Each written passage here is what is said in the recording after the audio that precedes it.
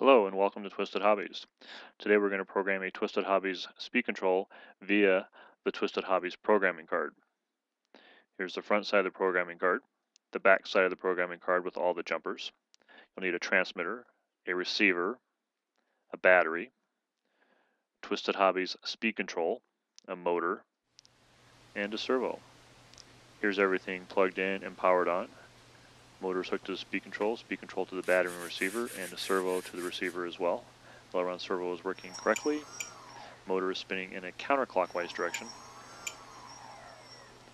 What we're going to do today is actually change that to clockwise via the programming card. Locate your Twisted Hobbies programming card.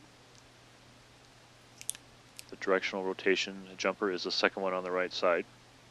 In order to start the programming sequence, what we will do is power off the transmitter, unplug the battery, remove the speed control wire from the receiver. That cable now plugs into the minus, plus, and P port of the programming card. Notice at this time the receiver and servos are not part of the circuit and the transmitter is powered off. Change the position of the jumpers on the programming card.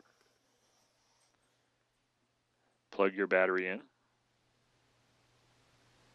Once the program has been accepted by the speed control, you'll hear a beep indicating programming is complete. You can remove the wire from the programming card, plug it back into the receiver,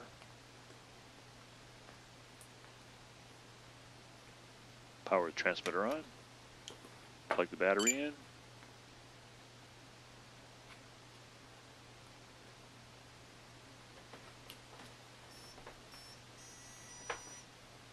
test the throttle.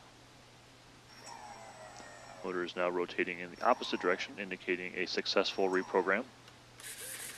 All-around servo still works. It's important to remember here on your programming card to plug the cable from the speed control into the port that is minus, plus, and P. All the other jumpers can be reprogrammed in the same fashion as the throttle, and more than one can be done at a time. Hope you found this helpful. Happy flying.